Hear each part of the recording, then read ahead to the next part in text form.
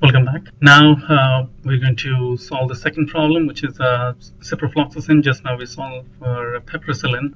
We calculated the dose rate and the dose interval and also the clearance T-half, and finally we also identified the dose regimen. Okay, and now we're going to solve for ciprofloxacin. It's the same formulas which we're going to use everything, and the first step is we have to calculate the renal fudge factor. Okay, see for piperacillin is 1 minus Fe times 1 minus Rf. Okay, 1 minus the fraction excreted for piperacillin is 0.62 times 1 minus renal function. Just now we calculated the renal function for this 0.19 for this patient, 0.19. Okay, the value, the renal fudge factor for piperacillin is 0.5.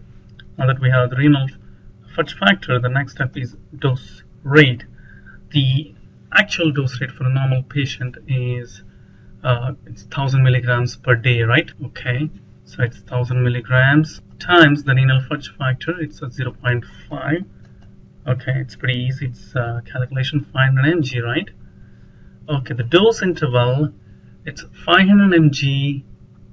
Okay, every 12 hours for a normal patient. So the interval is 12 hours. Okay, so the dose interval of the normal patient divided by the renal fudge factor, that is 0.5.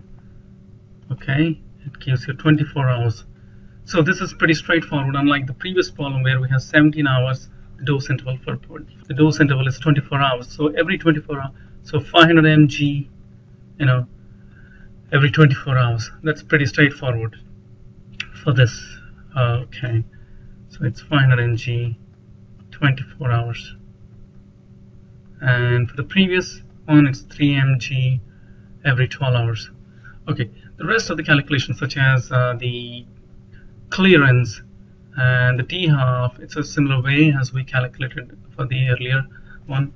So the clearance, it's 36 times the renal fudge factor if you want to calculate the clearance. Ciprofloxacin, the T-half for the ciprofloxacin is again 5 divided by the renal fudge factor. Okay, that's 10 hours. So calculate that, and the next step is the secretion sites interaction with the secretion sites. What if you dose probenecid along with these drugs? Okay, which drug will have a higher CSS and a decreased clearance?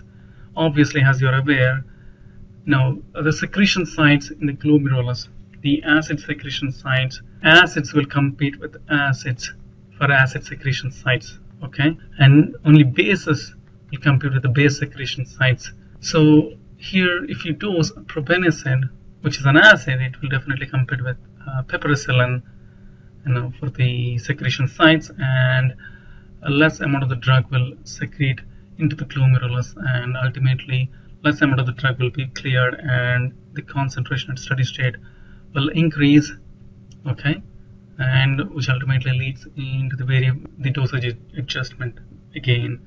So the dose rate you have to alter, and the dose you have to design a new regimen for that patient. Alright, I'm gonna stop this here.